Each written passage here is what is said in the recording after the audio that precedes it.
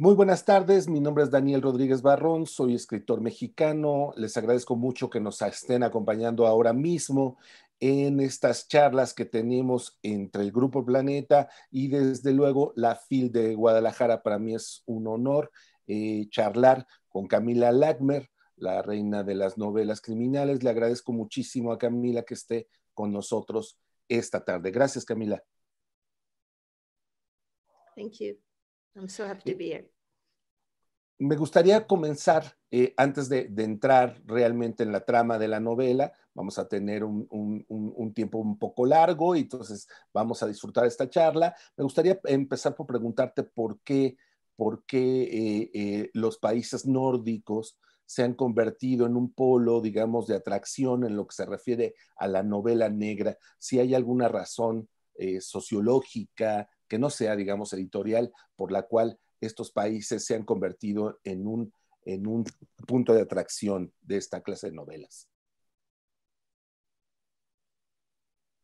I think there are several factors. One is the climate, I think, the long, cold, dark winters, which leaves much for the imagination to write about.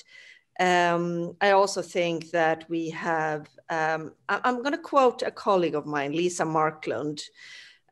She said that you have to have a blank canvas to be able to write about murders and horrible things like that. In countries with an ongoing war, for example, there's not as much interest in writing stories about, you know, everyday murders, or you have to have a special kind of society. And the Scandinavian society is quite a safe society.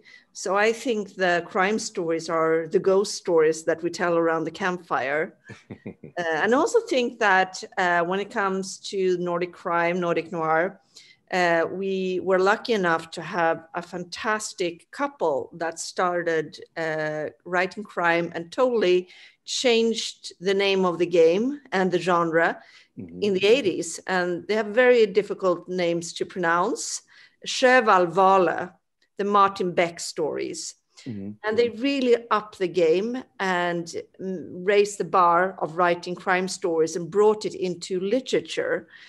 It was not something you read under the covers anymore. It was brought into the world of literature. So I think all of those factors combined have created the fantastic success of Scandinavian noir, Nordic noir.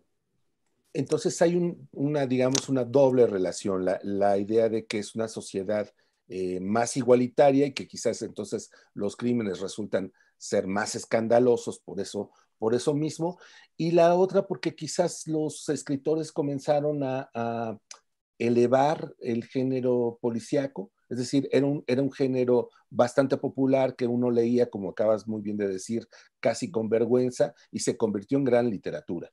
¿Es así? Yes, and we have been fortunate enough to have a long line of fantastic authors who decided to write crime. One name, for example, is Henning Mankell, who also contributed to raising the respect for the crime genre. So I think it's very also much due to the fact that we've had some fantastic literary writers who decided to take on crime writing. ¿Es un entretenimiento o es una crítica a la sociedad contemporánea? No solo a aquella donde tú habitas, sino a la sociedad en general.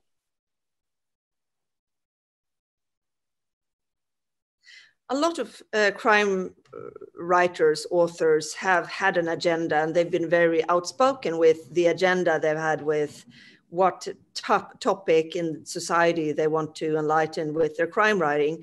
I kind of started out going the other way. I've always, with vigilance, said that I write primarily to entertain. I think that's a beautiful thing. I think that's nothing to be ashamed of. So I've always said that I do not have a topic. I do not have criticism of society.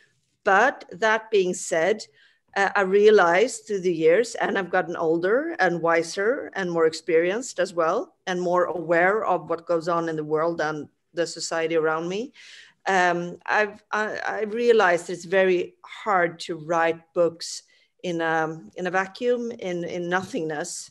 Of course, I write about the things that upset me, that angers me, that gets me passionate. So we all include that in our books. Claro. Hay una necesidad también a veces de ocultar esta idea de que uno quiere entretener con lo que escribe. Parece como si fuera algo vergonzoso, como si el entretenimiento fuera un asunto de la televisión o de las series y no tuviera que ver con el libro. Sin embargo, tú lo llevas muy bien a cabo, te permite divertirte, súper entretenido lo que leí anoche de un solo tirón, pero al mismo tiempo sí haces esa crítica en específico, ¿no?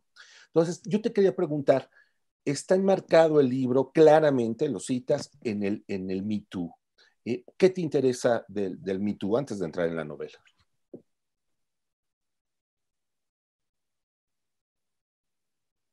¿Qué te interesa de este movimiento? I think the Me Too movement happened right around the same time as I had my own awakening about women's conditions in the world. And I think that also is combined with, I mean, I turned 40, which had a great impact on me, on the way I view the world.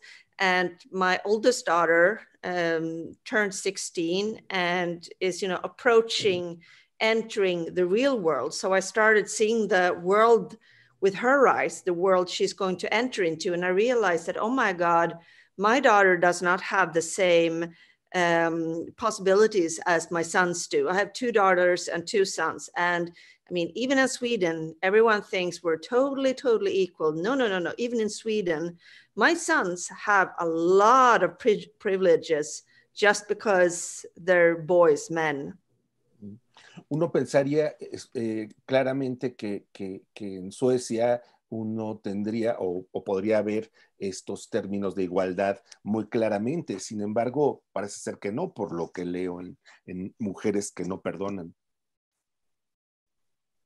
Uno creería que la tradición, no sé si te interese o quizás haya algo que ver en la cultura nórdica que Ibsen con las mujeres de Casa de Muñecas y con Hedda Gabler hubiera empezado una suerte como de protofeminismo, no sé si ese sería el término correcto, y quizás uno imagina desde acá, desde América, desde nuestros países que apenas están avanzando en ese tema, que ustedes estaban mucho más avanzados, pero parece ser que tienen un poco los mismos problemas.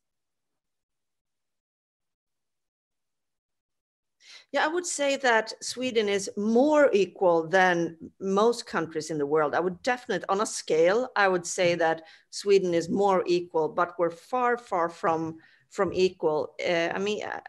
We have a world that is built on men's wants, needs, desires, wishes, rules. It doesn't matter if you're in Sweden, or you're in Mexico, you're in France, you're in the United States. It's a man's world, and women are starting to react to that because we're getting the bad bargaining.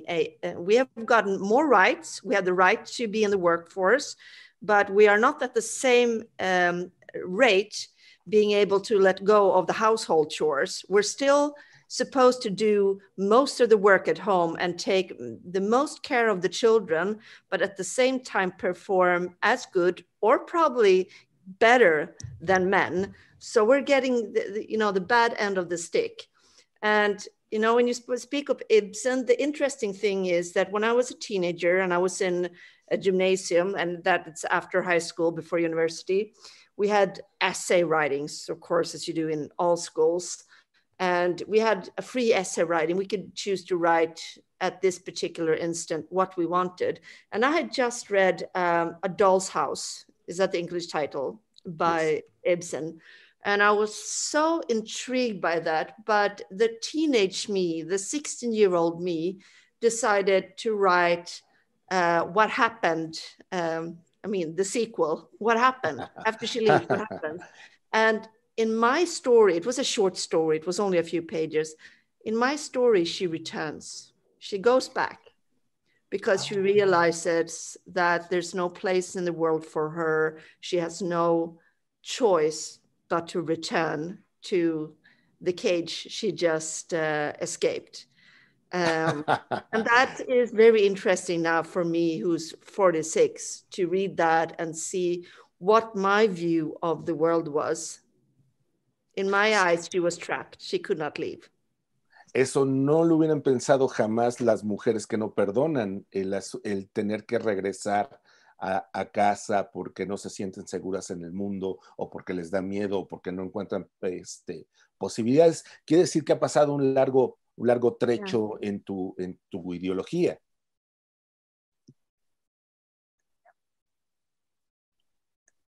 Bueno, me gustaría contarte que en México, y es una de las preguntas que quiero hacerte, en México también el movimiento Me Too ha tenido mucha repercusión. El movimiento feminista tiene un desarrollo bastante amplio, pero al mismo tiempo ha sido tristemente criminalizado. En los últimos días en Cancún, una protesta feminista ha sido dispersada a balazos. ¿Por qué tememos tanto ese cambio? Esa es mi pregunta. ¿Por qué tenemos miedo de que las mujeres tomen el poder o se conviertan en conductoras de sí mismas, de su propia voluntad y de sus propios derechos? ¿Qué es lo que tememos? I don't think this is a mystery at all. I mean, when in the history of humanity has someone with power voluntarily relinquished that power? The ones who have the power will do everything they can to keep that power. And it's the same thing if you're a man or if you're Caucasian or if, it doesn't, or if it's a country or if you're Louis XIV. I mean, probably Louis XIV also said that this revolution went too far. I mean, the people in power always, because that's what you hear also here in Sweden and Scandinavia now. Well, the whole Me Too thing has gone too far.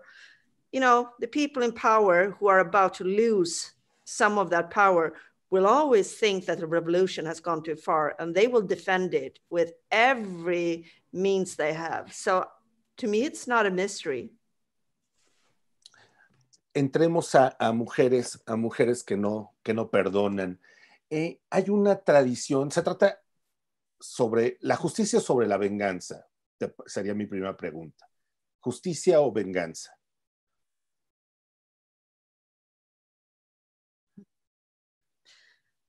I think it's all about that. And when you talk about vengeance and revenge, again, we're talking about power. We always come back to power.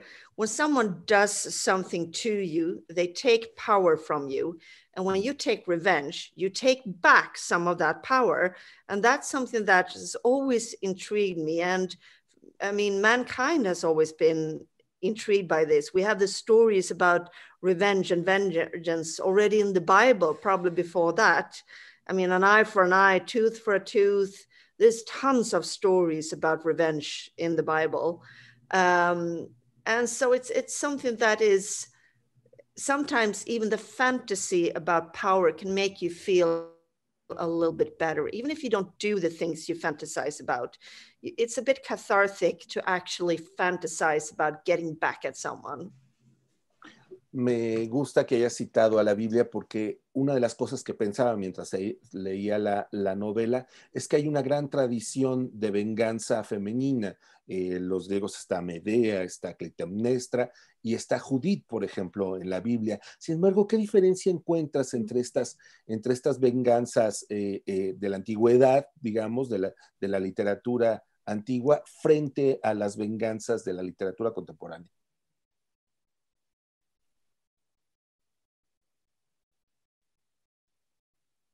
I mean, of course, the stories have adapted to society, but we do still see the kind of revenge in modern society that you see. I mean, we see the Medea stories. We see the mothers killing their children or the fathers killing their children. We had a case in Sweden with a father who burnt down the house with his 3 children in it and texted his soon to be ex-wife, like, now I got you. So we still, unfortunately, have these Stone Age stories, but of course they've also adapted to modern society.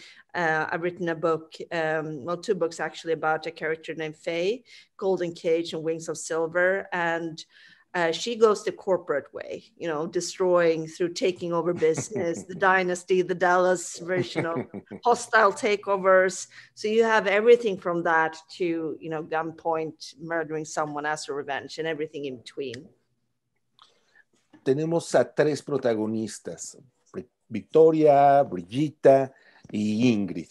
Tenemos a 3 protagonistas a lo largo de la novela que son diferentes, tienen diferencias en edades, tienen diferencias incluso, yo diría, culturales. Una de ellas es una periodista que me parece que es casi el centro de la trama, pero ¿por qué elegiste a estas mujeres?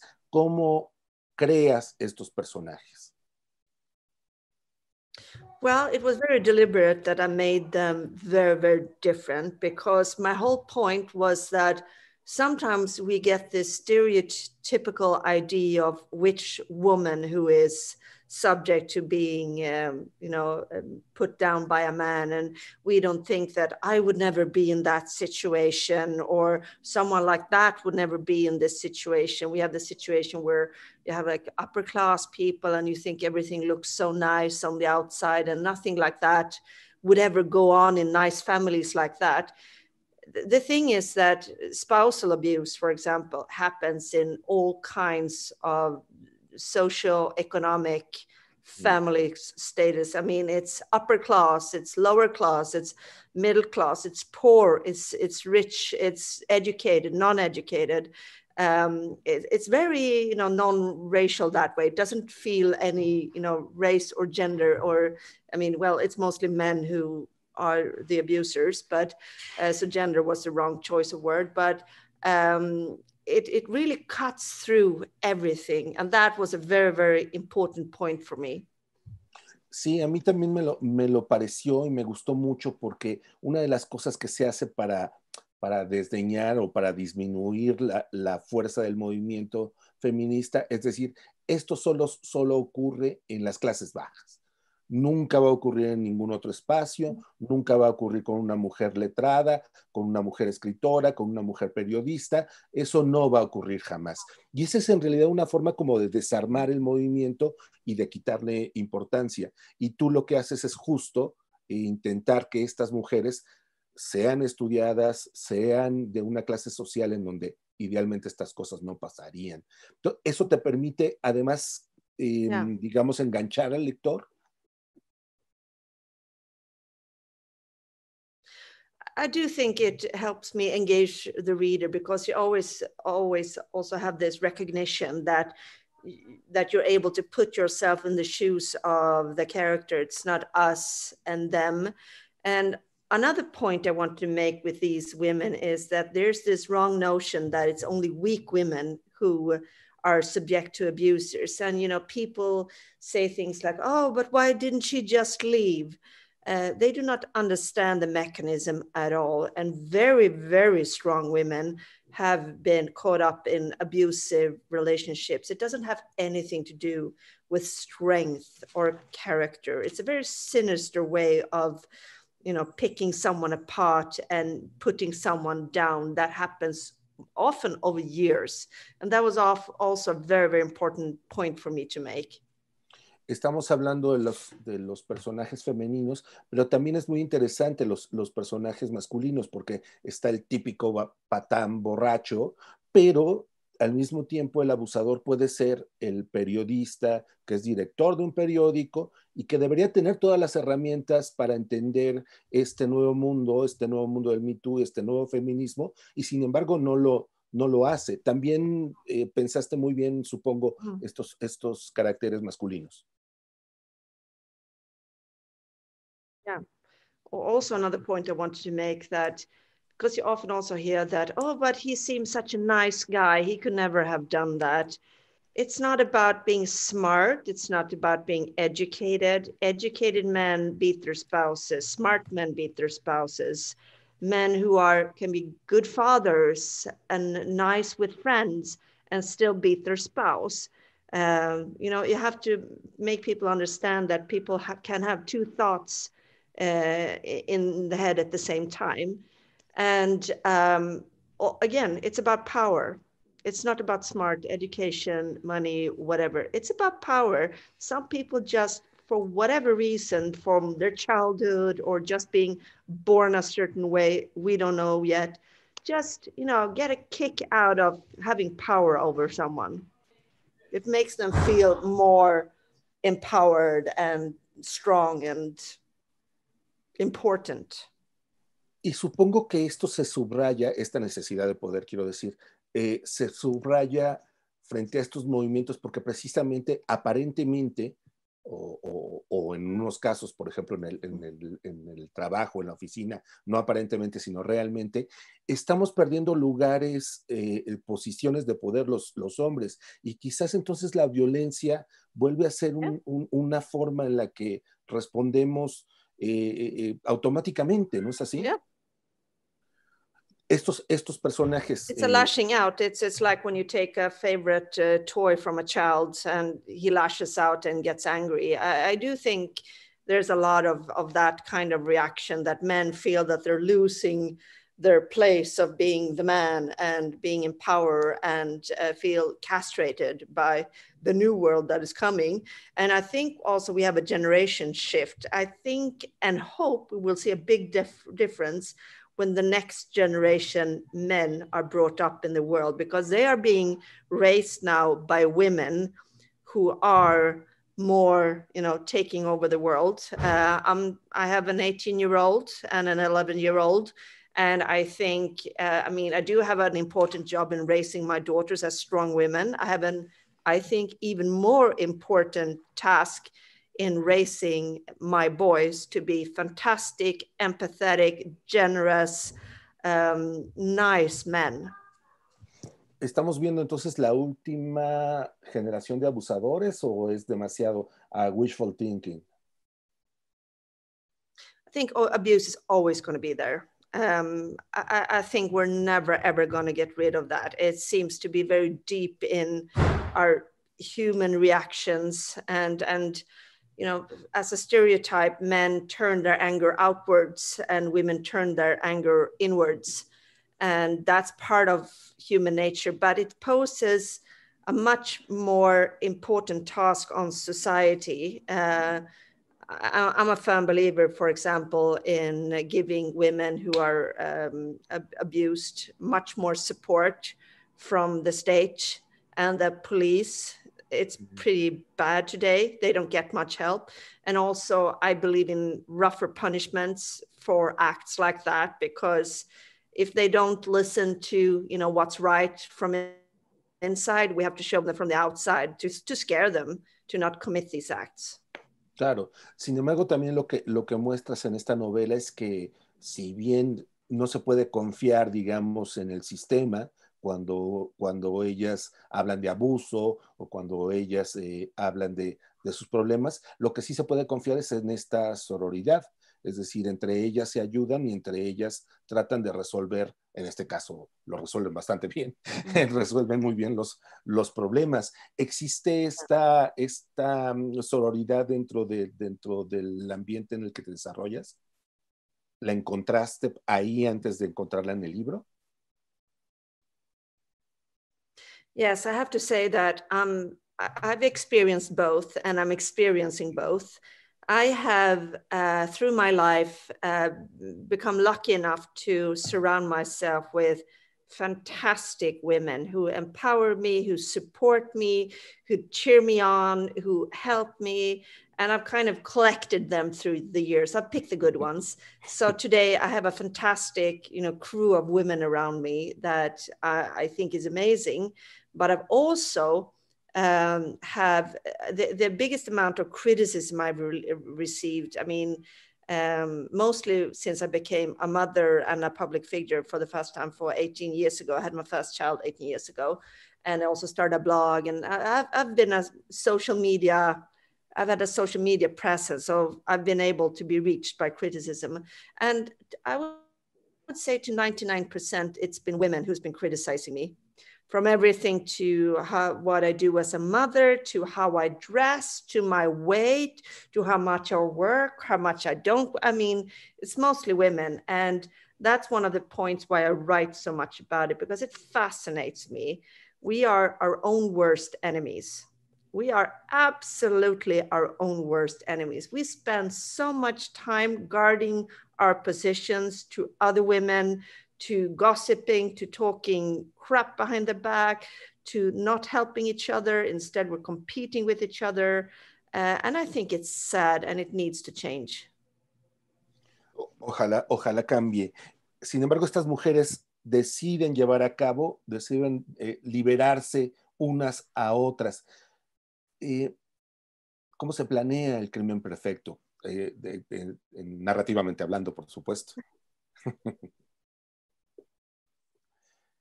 Existe una... Adelante, perdón. No, I think that in every book, the crime kind of blends with the characters. So I usually create the characters first, and then the nature of the crime comes quite naturally. But also, I've got a big database to pick from. I'm a huge crime nerd. I read, and ever since I was a child, I read so much about murder cases, murderers, serial killers, psychopaths, profiling, forensic medicine. I mean, and the first time I came to, I'll never forget the book fair in Guadalajara, for example, because I don't remember now quite which year I was there. It's been quite a few years. But the first thing they told me the night before I was going into the book fair, they said it, oh, last year they placed, I think it was like 8 or 10 bodies without heads outside the entrance. And the proper response would be, oh my God, if you're a crime writer, it's like, tell me more. So we are kind of drawn to everything horrible and dark and crime. So I'm very much a nerd when it comes to that. So I've got a lot of experience from different murder cases. Claro, decías hace un momento, primero planeo los personajes. ¿Cómo los planeas? ¿Escribes una gran biografía? ¿Les creas un montón de situaciones que quizás no están en la novela? ¿Cómo es esa planeación de los personajes?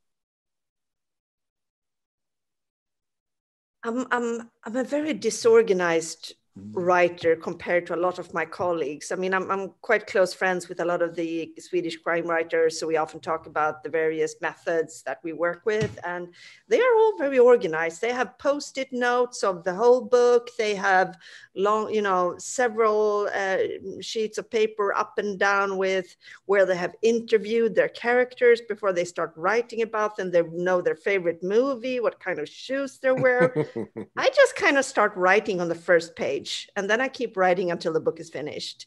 I write chronologically. When I start, I know maybe 2% of the book. And so I kind of, I mean, this is going to sound very new age, but I kind of let the characters introduce themselves to me. So they usually come quite clearly to me when I start writing about them. It's like, here I am, this is me. Entonces, ¿también te sorprendes de lo que hacen cuando llevan a cabo estos crímenes?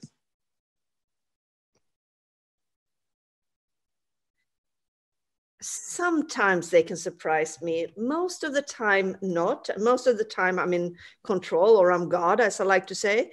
But I mean, all authors have a God complex. It's kind of what we do. We create universes. And but yes, sometimes you have those magical moments where it feels like someone else is taking over the writing, or it feels like someone else is standing behind your shoulder and dictate for you what's going to happen. I know that, I mean, logically, it's probably that subconsciously I've already solved the problems and I already know subconsciously what's going to happen. But anyway, that feeling is absolutely amazing. So yes, sometimes they do surprise me. Estas mujeres planean librarse unas a otras, es decir, cometer un crimen en favor de las otras. Me hizo recordar, no sé si lo tenías en mente mientras lo escribías, a Patricia Highsmith y Extraños en un tren, en donde dos desconocidos tratan de intercambiar crímenes. Sin embargo, aquí no solo son dos desconocidos, sino tienen, digamos, objetivos muy precisos, que es aquel que abusa de estas esposas. ¿La, Yeah. ¿La revisaste, la leíste? Me refiero a Patricia Highsmith, o no Yeah, I've necesariamente read la it tenías. many, many years ago. And I think also Agatha Christie Murder on the Orient Express is a bit of the same. So it's a theme that, always repeats but I've actually thought it is a very, very good way to commit a crime. And I'm kind of surprised that we don't have more real actual cases where this happened, because where people exchanged murders with each other, because 90% of all murders are committed by someone in the near vicinity of the victim. The statistics are that high. So the police will always start looking first at the family and the people, the husband or the spouse or the people around them. So by distancing yourself and exchanging murder with someone else is actually quite a good idea, but it doesn't happen that often in real life. Es una lástima, pero ¿a qué se deberá? ¿A qué es muy I don't poco want to give probable? anyone any ideas, though. Bueno, déjame preguntarte, ahorita que acabas de decir eso, déjame preguntarte, ¿hay alguien que haya tomado alguna idea o que haya sabido de alguien que diga, oh, después de leer tu novela, pensé seriamente en matar a alguien?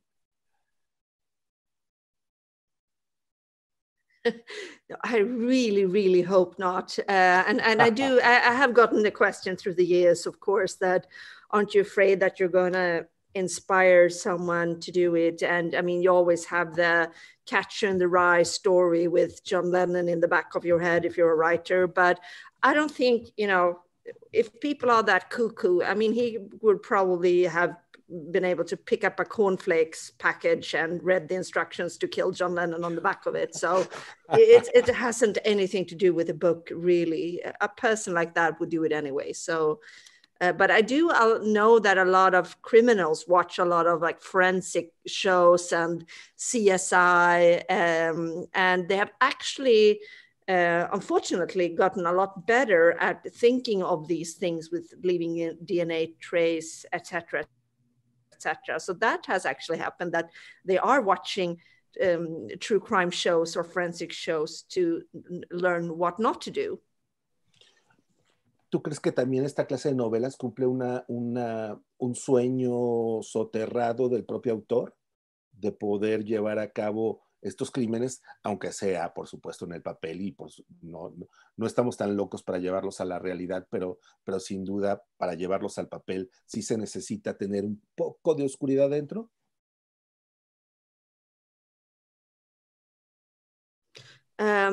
I actually believe that all humans are capable of killing someone else. I think it's, we're not far. We're just 1 second away from being cave people still. There's a very, very thin coating of, social appropriateness in our society. For example, if someone threatened the lives of my children, I would absolutely be able to kill that person. So I have it in me as well. Or if my life in defense, if my life was threatened, of course, I would try to kill the other person if he tried to kill me. So that's what I mean by saying that we all have it in us. We're all able to kill someone else. It's just we have different levels of thresholds. Some people would kill for money, some people would kill for love, etc., etc., and some people would only kill if their life is threatened. But that's why I think psychopaths are so interesting, because it's quite a known phenomenon. It's statistically and not that uncommon. Scientists say that about 0.5% of regular, population are what is defined as a psychopath, someone who does not feel empathy or feel feelings. They just imitate how they see other people react. And that's interesting, because if you don't feel any remorse, if you don't feel any empathy, it's much more easy to kill someone. So that's one of my fascinating topics that I love to talk about and read about. And yeah.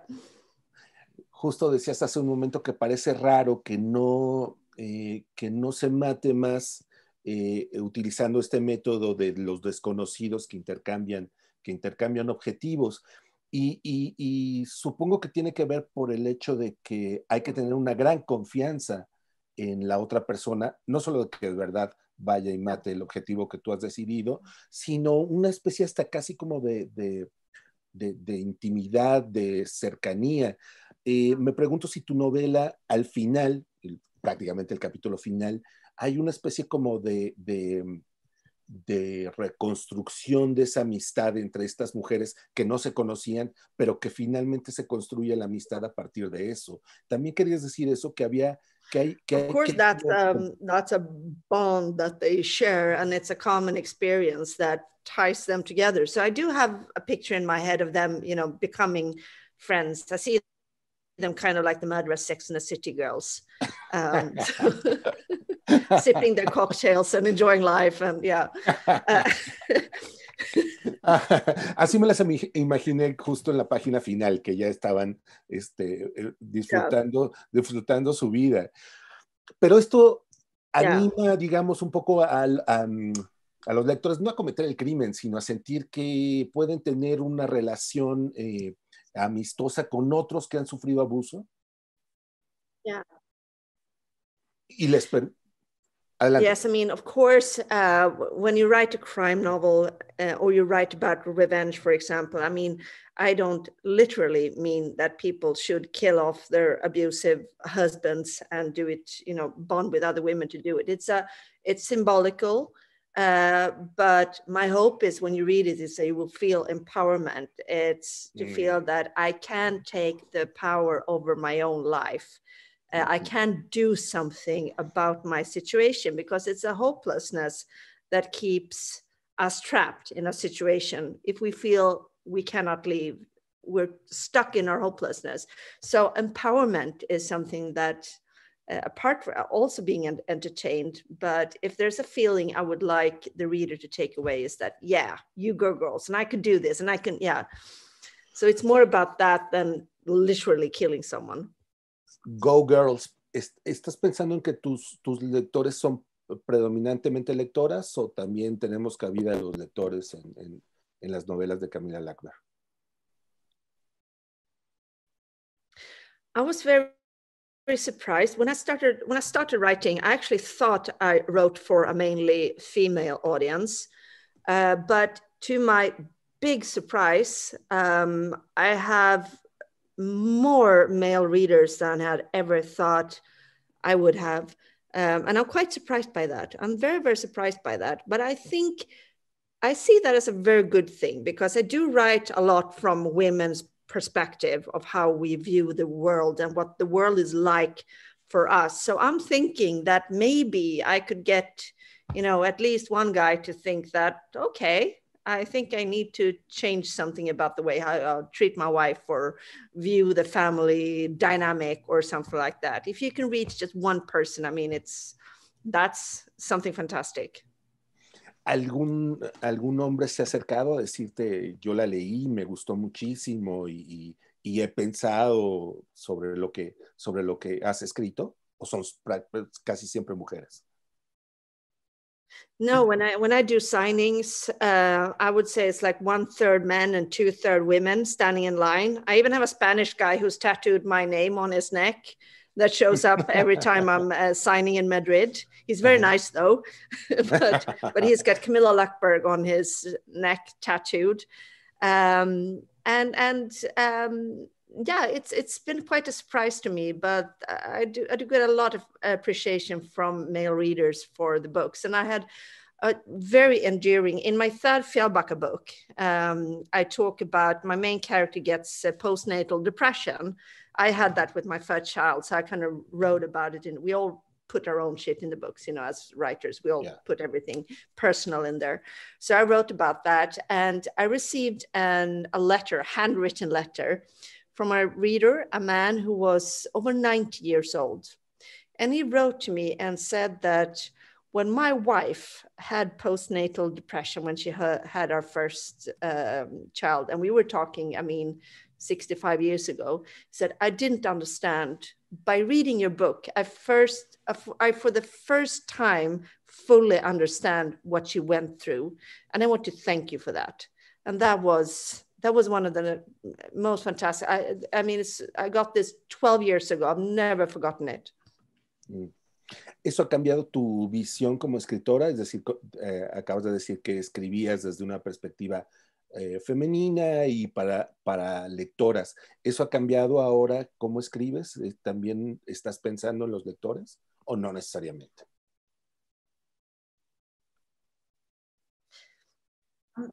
I'm very selfish when I write. I only write the kind of books that I want to read. And I think that I write very much from my reality and my perspective. And my, for example, I'm not really comfortable with calling myself a feminist because there are a lot of women who are feminists who I don't agree with. We don't see things the same way. I don't think that the idea of, okay, guys, now you have ruled the world for 2,000 years. Now it's our turn to rule the world and you can sit back. I believe that true equality is when it doesn't matter if you're a man or a woman. It doesn't mean that men are, you know, need to get flogged now for a couple of 100 years. So I'm not that kind of feminist. I have a lot of fantastic men in my life. I mean, I've married 3 of them, and and I have a lot of male friends, and I see a lot of fantastic examples of men who are fantastic husbands, fathers, very equal. So I'm not, you know, far out. I try to keep a very sound perspective, but of course, as a woman, it's the majority is a female perspective. But I very much enjoy, since I often in my books change the view of the character, and I write from both male and female characters' point of view. And I enjoy that very much because that makes me have to really think about it. Okay, what would a guy think in this situation? How would he react in this situation? And that creates a greater understanding. And that's a key to equality, that we start actually understanding the other person. Claro, la literatura nos tiene que ayudar a ponernos en los zapatos de la víctima, del hombre o de la mujer, y así nos podemos entender un poco mejor. ¿Qué haces una vez que terminas una novela? ¿Se las das a leer a amigos, amigas? ¿Quién te lee antes que nadie, antes que los lectores, por supuesto? No, it's my editor, because I want, before I start giving the manuscript to friends or family, I want it to go through the first editing, because they actually often have very good ideas. And you need to wash the manuscript. But after the first washing, I give it to my husband. So he's the first reader. But he's dyslexic, so it takes him so long to read it. And I'm like, oh, come on, read faster, come on. ¿Y también tiene ideas? ¿Has cambiado cosas que te han señalado tus lectores no editores?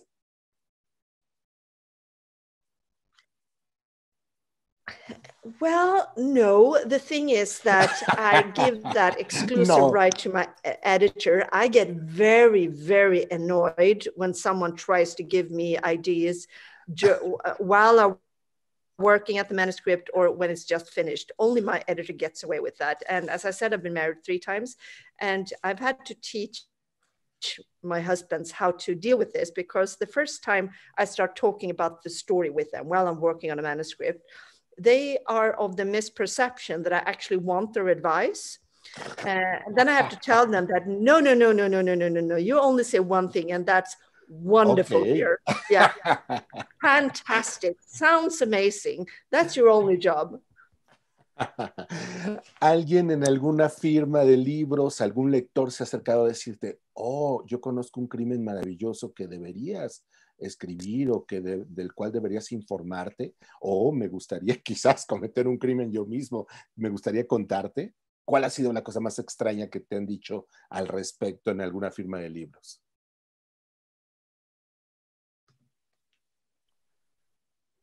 Oh, apart from the guy with the my name tattoo on his neck?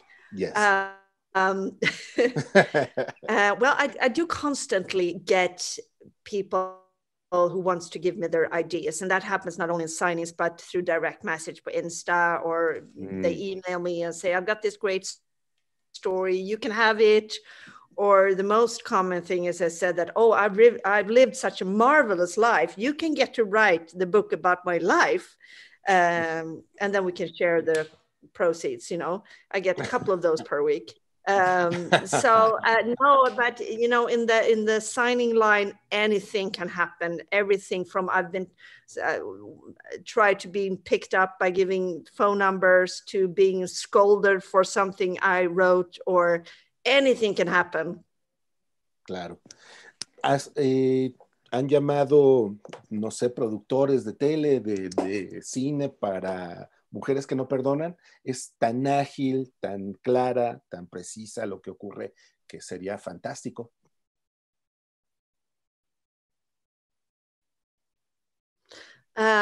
It's always hard to talk about the discussions you have about movies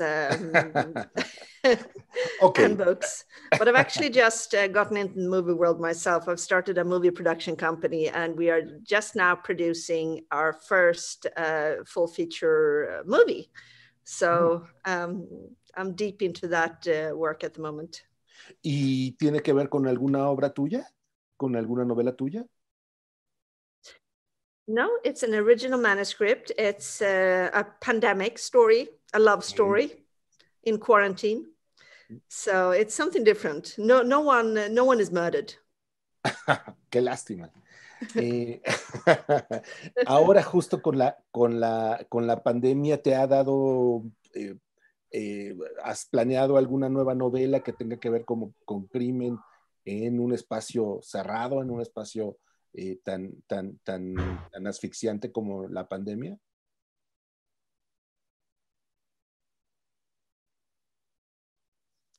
Well, no, not apart from this movie, but I've been working on another movie, another book project. I'm writing a trilogy together with a colleague of mine and a very good friend of mine, Henrik Fexeus.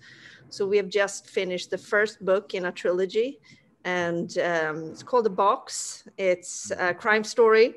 It's a mentalist and a female cop that solves crimes. In the first book, it's magic tricks gone wrong. Las mujeres policías y los investigadores tienen mucho éxito en los países, digamos, más desarrollados, porque en nuestros países no confiamos tanto en la policía. ¿Crees que la figura del detective aún tenga ese atractivo de confianza? I do think so, but as you said, it is different from country to country. But I've actually been quite successful in Latin America. So I don't know if that's because it's starting to change, or if it's just this fascination with this weird country up north where polar bears are walking the streets. But I've gotten a lot of love from Latin and Central America, and I very much enjoy that. I once asked a Spanish journalist who's interviewed me several times, and I also know she's a fan of the books.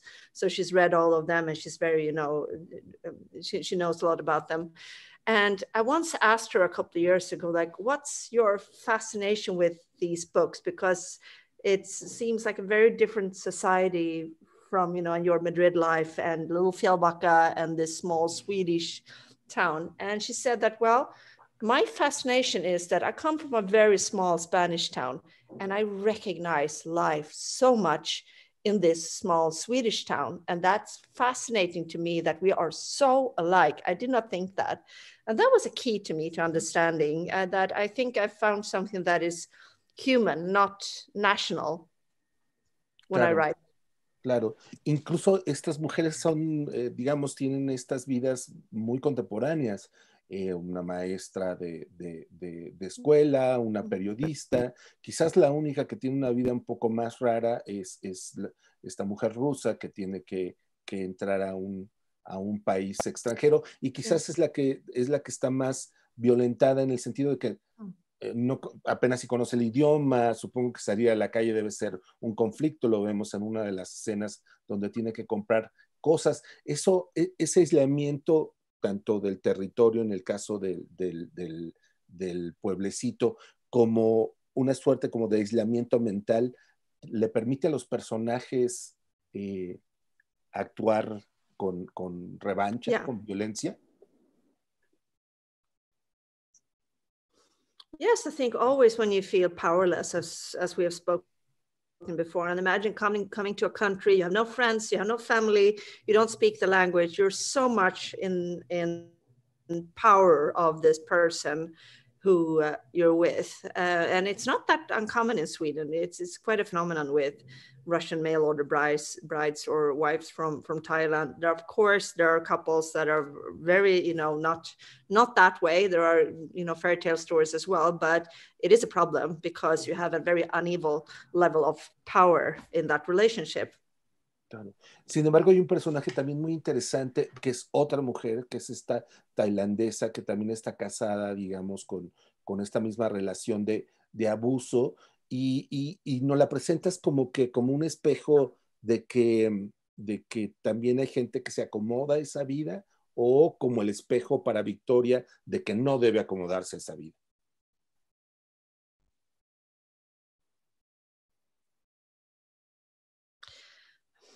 Yes, it's a mirror to show both sides that, I mean, it's always a choice often to fight it or accept it. And especially if you have children, it's even more difficult because what are your rights going to be? You're in this foreign country, you don't even know the rules. So I kind of wanted to show both sides there. Y esos dos... No, lo que pasa es que nos dejas la posibilidad de que también aceptemos un poco esta violencia y es un poco triste este personaje que se adapta demasiado a sus propias condiciones, ¿no? Yeah, everything, and that's a strange thing. Everything becomes normal after a while. That's also why you see the bad patterns repeating. Someone who's grown up with an alcoholic father is very prone to seeking an alcoholic spouse because it's normal. It's something you know, and the better the devil you know than the one you don't. So because humans are so adaptable, it's our strength, but it's also our weakness that we can adapt to so much. And especially wives and children, mothers and children, they can, take a lot for the sake of their children. It's a strength, but sometimes it's also a prison. Y sin embargo, la periodista que me parece que es uno de los personajes centrales, que es la que arma quizás la trama de los asesinatos, tiene hijos. ¿Cómo lo resuelve? Yeah. Yes. ¿Cómo resuelve este that's a conflicto conflict also. And also to how do you hurt your children by telling the truth about their father? As women, we go to great lengths to protect our children, and sometimes at the cost of ourselves. So I can understand that's a difficult line to draw in the sand. It's not an easy decision. A lot of people would like to make it an easy decision. It's not. It's complex. Claro. Y quizás ahí esa complejidad la vemos en Brigitta, que a pesar de que sus hijos son mayores, están fuera de casa, todavía siente necesidad de protegerlos de esta verdad. Yep. Es uno de los personajes más tiernos, no solo porque está enferma, sino porque trata de liberarse hacia el último fragmento, cacho de su existencia. ¿Cómo concebiste ese personaje? Yeah. I saw her as, really quite strong, but that she had chosen not to be that for many, many years. One of the women that were gradually broken down and choosing to live for the children instead. Her channel was the children. That was her mission.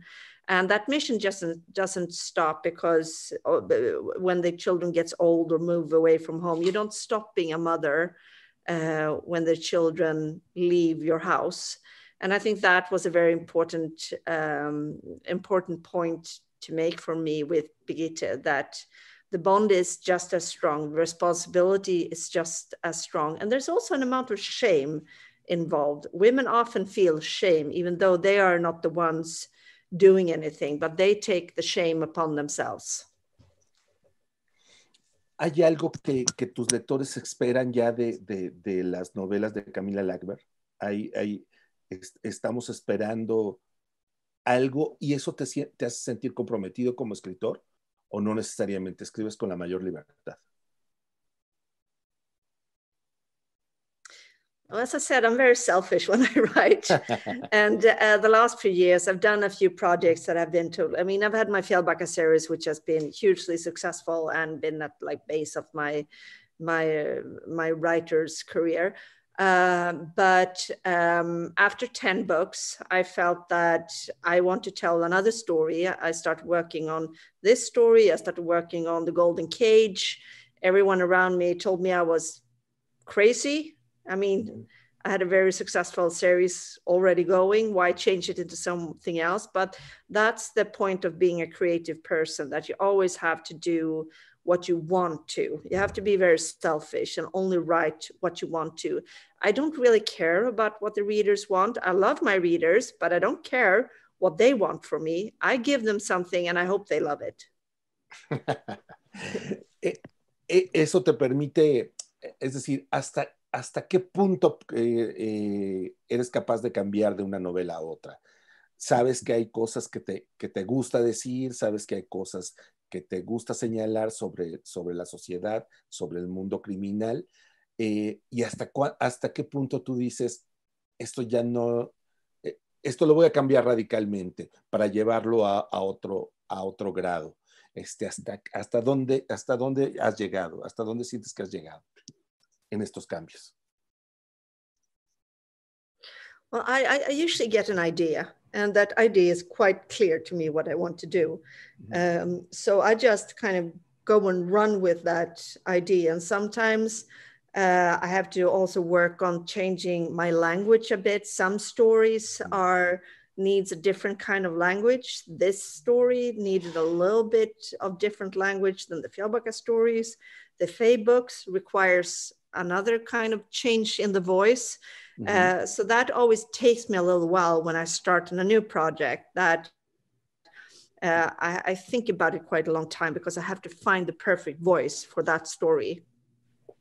Está armado muy bonito, porque es una tras otra de los personajes. Cada capítulo es lo que va ocurriéndole a los personajes, y eso siempre da la sensación, por un lado, de velocidad. La trama va corriendo bastante rápido, pero también de muchas posibilidades. Uno siente que está permeando el mundo. ¿Así lo planeaste, que a la hora que armaste, no la trama, sino realmente el armado del libro? Yeah, that idea came together with the idea for the book. That was the structure came at the same time as the idea. So I knew that's the way I wanted to tell this story. So that was kind of the voice of that book. And that's one of the things about how I view being an author, being a writer, that I never want to stop evolving. If I want to keep learning and growing and developing as a writer, I have to do things that I'm not quite sure how to do. I could keep writing Fjällbacka books for the rest of my life, but that's very much in my comfort zone. I can step in and out of that world just like that. I know the voice, I know the characters. It's a lot of work, but it's easy. And I'm not afraid anymore. I know it works. I'm very comfortable.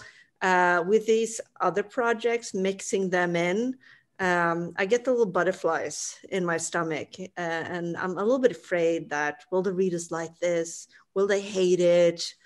Will this flunk? And I kind of enjoy feeling that keeps me on my toes.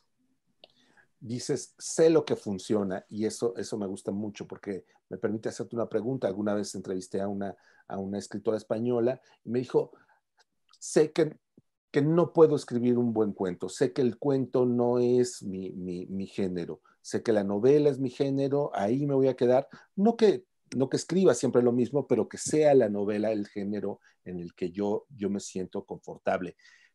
¿En dónde no te sientes confortable? ¿Has intentado alguna vez escribir teatro, cuento, y has sentido que no eres Camilla Läckberg?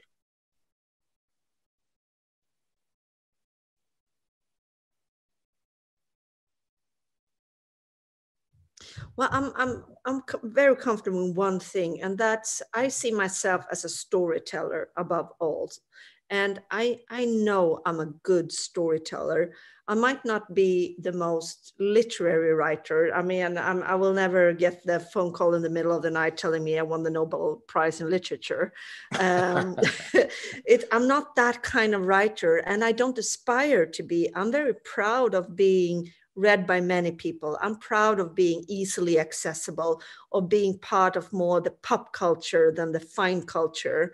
In Sweden, we have a very, it's a big division between the broad culture and the fine culture.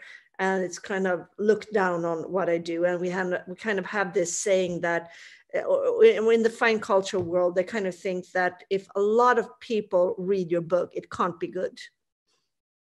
So if you have few writers, then it's probably a very fine and good literature book. Weird. I know, it's weird. But it's never bothered me. I'm proud of being the people's writer. Eso me encanta porque es algo que parece como prohibido decir incluso, ¿no? Ah, claro, es que gusten mis libros, que se vendan, que tengan éxito, parece una suerte como de venganza del comercio o de la edición que de la literatura realmente, ¿no? Y tú lo llevas muy bien, tú lo cuentas con toda facilidad. Es decir, has aprendido a ver así la literatura y has aprendido a que esa es tu literatura. I don't think I've learned it. I think it's always been quite natural to me, also because I've always been an avid book reader. When I was a child, I was constantly reading, had my nose in a book, and I've read everything from Gabriel Garcia Marquez to Jackie Collins. I've never to Barbara Cartland. I've never viewed anything as bad literature. I mean, one day you want to read Dostoevsky, the other day you want to read some chick lit book. It depends on my mood. And why should I pick just one kind of literature to read? I mean, it's stupid. I mean, it's actually stupid. So I've never had a problem with that. And I've always been very proud of being read by many. And I also think that the writers who says that they'd rather have few and the right readers than many, I think they're lying. I think everyone wants to be read by a lot of people. That's why we write, to be read. Claro. Háblame justo de tus preferencias literarias. Ahorita acabas de mencionar muchos, pero ¿qué te gusta leer? ¿Qué le gusta leer a Camilla Läckberg? I've always read about 80% crime and 20% a total mix of everything from Nobel Prize winners to chick lit. But I've always been a huge crime fan. It started with Agatha Christie, and I also include horror fiction, that Stephen King, for example, I love. And I've always been drawn more to the Anglo-Saxon tradition than the American one, with one exception, Michael Connelly. But otherwise, I read a lot of English crime writers, Peter Robinson, for example, Scottish Dennis Mina, etc. Reginald Hill. Hay muchas mujeres que han destacado en la novela negra, en la novela criminal. ¿A qué lo atribuyes? ¿Crees que hay alguna razón? Me estoy refiriendo a Agatha Christie, me estoy refiriendo a Patricia Highsmith y desde luego a Camilla Läckberg.